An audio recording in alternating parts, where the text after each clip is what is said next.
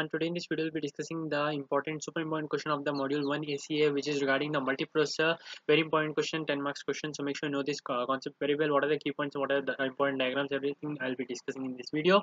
So make sure you hit the like button, subscribe to the channel for more videos like this, and without wasting any more time, let's get started. The first concept is what are the different types of process and the multiprocessors, and we have to explain with a neat diagram. Okay, so process and multiprocessors both are the same things. You just have to explain what are the different types in it. We'll have a multiprocessor. Inside that, different types of processor will be there. Okay, that's all what is the concept behind it. So we'll be discussing the multiprocessors first, and inside that we'll be having some process. We'll be discussing that as well.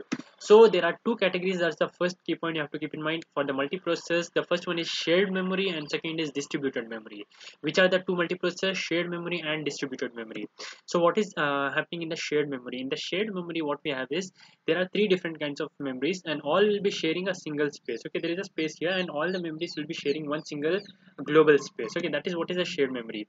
It can vary widely, but they have general common characteristics and the ability to all the processors to access one single space, and they can operate independently. It's not required that they have to be dependent on each other. They'll be operating independently, just that they'll be accessing one single space. Okay, these are the two key points. And third key point is whatever the changes are being made, that is visible to everyone. Obviously, because in the same space you are making changes, it will be visible to all the processors in around it, right? And let's have a look at the three different types of processors, which is the UMA, NUMA, and COMA. What is UMA? Uniform memory access. In uniform memory access, we'll be having different processors. They'll be accessing the same memory. That is called as uniform memory access. Next is non-uniform memory access. Here we'll be having different processors for a single memory, and they'll not be accessing same memory, but nevertheless they will be connected with each other using a bus technology.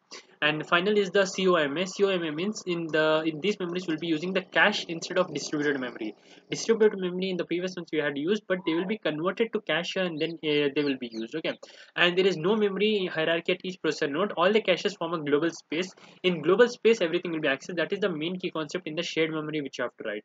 Moving on to the second one, for the distributed memory. What is in the distributed memory is that memory is distributed among many segments. Okay, they are the same as shared memory, but just the difference is that here the systems require a communication to connect with each other memories. Okay, like the interprocessor memory, they have to have some connection, and the connection is as follows. We'll be having separate CPU for each memory, and the CPUs and the memories will be connected with each other. That is called as the distributed memory system.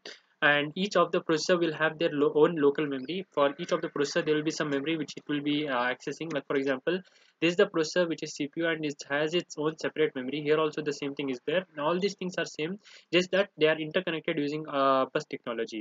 And another thing is that memory address in one processor do not map to another processor. They are independent of each other.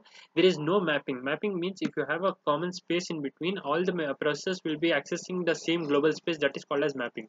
But in this case there is no mapping, because there is no concept of global space across all processors. Everyone will be having independent memory. That's the second key point. Moving on to the third key point, you have for each processor there will be a single local memory. Okay, like processor and the memory. Just remember the diagram, it will be sufficient for you. It operates independently, obviously, because same memory has its own processor, so it will be operating independently. And changes which we make on the memory, it is not visible across all these things. Why? Because there is a lack of global space in which every concept can be seen.